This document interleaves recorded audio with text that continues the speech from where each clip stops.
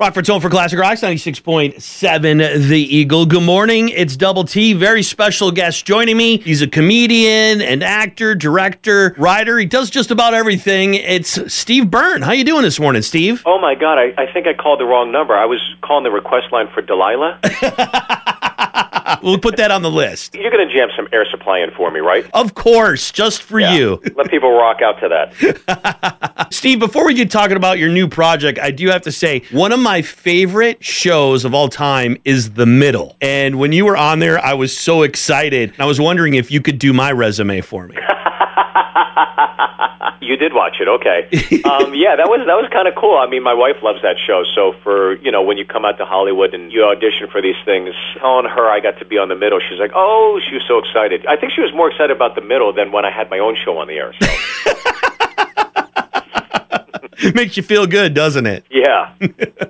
If anybody's been out to Vegas, they've probably seen the advertisements for Amazing Jonathan, who's done shows out there for years and always is busy out there. And you've got a project involving the Amazing Jonathan, don't you? Yeah, so the Amazing Jonathan, like you said, huge Vegas headliner, one of the first comics to pop off of Comedy Central in the 90s and 2000s, wears a headband, Freddy Krueger comedy, just a great, fun comic magician. And he kind of made magic cool, not like nerdy. And basically, a few years ago, he was given a terminal diagnosis of cardiomyopathy, which is a degradation of your heart. So the doctor said, you got a year to live. Get your affairs in order. And he did. He retired from comedy. He retired from performing. And he outlived everybody's expectations, and 3 years later he said, I'm going to see if I still have it. I'm going to see if I can still perform and do what my whole life has been about, comedy magic. So when I read about it and being friends with him, I said, somebody should make a film about this, and I just thought, the heck with it, I'll just make a film about it. I called some friends, and we went out, made this documentary, and now it's on YouTube for free for everybody to see. When you're putting together a project like this, obviously you can call a couple of friends to help you out, but what kind of time and effort did you have to put in this? It took 2 years. From start to finish. I knew exactly the story I wanted to tell because Jonathan is the face of the film, but heart and soul of it is this wonderful relationship he fostered with a kid when this kid was 12 years old in Australia named Joel Osborne. And as the years went by, every year Jonathan went back to Australia, he would see this kid 13, 14, and he'd teach him tricks and slowly give him responsibility. And when Joel turned 18, he basically said, do you want to be my road manager? And you got an 18-year-old kid being a tour manager for a drug addict who lives in Las Vegas, who saw him through a suicide attempt, drug addiction, et cetera, et cetera. And Joel basically got Jonathan on track and get his life in order. And then he went to Australia to become a comedian on his own. So when Jonathan announced, I'm going to come back to the stage, Joel came back to open for him. So it all kind of came full circle. So I saw the film mapped out in my own head. So the story, I knew what to do. But it was all the archival footage and getting all that stuff together that was very time-consuming. I'm talking to Steve Byrne. This story, obviously, Jonathan's a very entertaining guy, very funny guy. Where's the line of, when you're making the documentary to kind of keep it entertaining, but then also there's the sad part of the story, too? There is the notion or the knowledge that Jonathan doesn't have much time left, right? That was like the bittersweet angle of it all. But I think Jonathan is such a great guy, and he's accepting of his fate. He's so accepting of everything. He's an open book. Openly talks about his drug addiction in the film and openly talks about what it's like to know you're going to die, within a year or two. I think when you pepper in all the archival laughs and the fact that he's a comedian and magician and you get to see these great performances, it is the push and pull of it all, I think, that drawing people to be emotional about it. We see in the comments on YouTube, it's been really nice. When did you get to know Jonathan? Jonathan, so when I was a comic in New York City, I was struggling and just starting off. The first time I ever featured for anybody on the road, I did back-to-back weeks to make it profitable. So I went to Charlie Goodnight's in North Carolina, and first week was with Brian Regan, and my second week was with Jonathan. And it was that weekend that I met Jonathan, and we just kind of hit it off, and then his road manager, Joel, and I really hit it off because we're both huge Oasis fans. We were trading bootlegs, and every time I came out to L.A., I'd always stay at Jonathan's, or when I went to Vegas, I always went and saw a show, and they hooked me up at the Nugget. So that's how the relationship kind of started. And what kind of influence did he have on you and your career? The influence I had was to not do drugs. Because we do acknowledge that in the film where a lot of his, close confidants and peers like David Copperfield and Penn Jillette talk about how Jonathan feels that it was good for his act and it enabled him, but then you're getting a different perspective from these lifelong professionals because they all are Vegas headliners, so it's kind of great to hear that perspective. I'm talking to comedian Steve Byrne. His latest project is called Always Amazing, the true story of the life, death, and return of the amazing Jonathan. Now, you talked about it being available on All Things Comedy, the YouTube page. This is great with new technology. You don't have to find this movie company to release it for you. Yeah, look, we took this film and my goal was to get this film done before Jonathan passed away. Thank God he's still with us, right? So he was able to see it. But when I saw the reception of it at a few film festivals, I just thought, I want as many people to see this as possible. What does everybody have access to? YouTube, and it's free, so that's why I put it up there. I just want people to enjoy this film. And in just a few short days, we've got like 130,000 views, and YouTube can be very, very vile and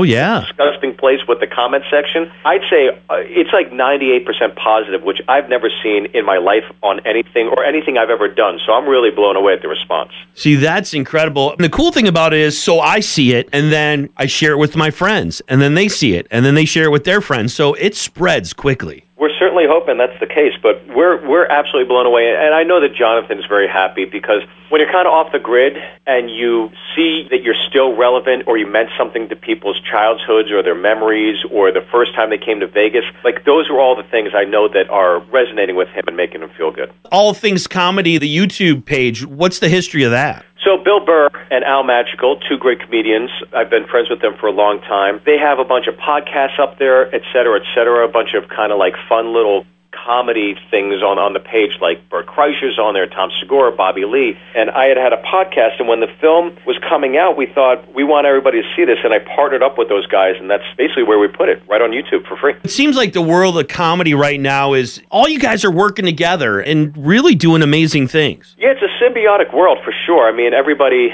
that's involved in comedy knows the struggle, knows how hard it is to get anything going, and that's why even with the film, when it dropped, I tweeted about it, and then all my friends kind of came out of the woodwork, from Bill Burr to Sebastian Maniscalco to Nick Swartzen to all these great comics. And I think that happens because everybody knows just how difficult this business truly is. So it's nice to see the community get together for things like this. And you mentioned podcasting. I mean, that's become a huge thing in the world of comedy. Yeah, look, I've been going on a bunch. I'm going on Tom Segura's here in just a few minutes. It's funny when you do these podcasts, then you read those comment sections, and over again, from the podcasts I've been on, I've been called an Asian Elon Musk, which I've never realized. So I just hope Elon Musk gets called the White Steve Byrne.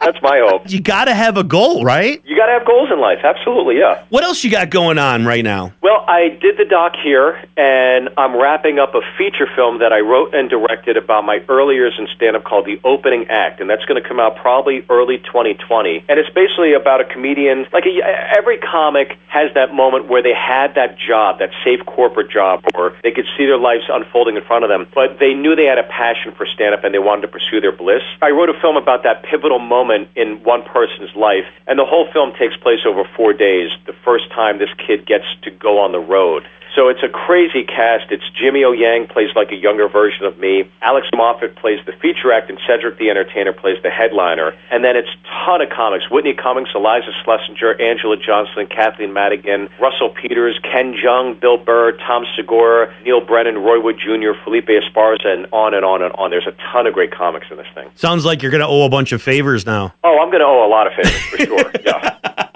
The rest of my life, I'll hear about it from all these guys, for sure.